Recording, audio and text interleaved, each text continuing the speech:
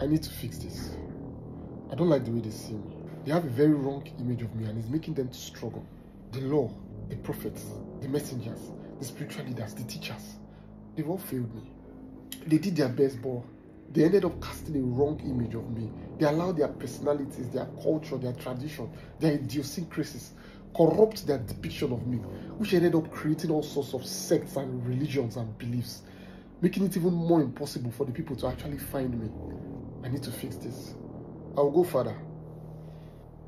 I'll let them see you for who you really are. The loving father you are that truly sees them. I'll let them know how much you want them to have a full life and have it more abundantly. I'll let them see you through me, just as you are.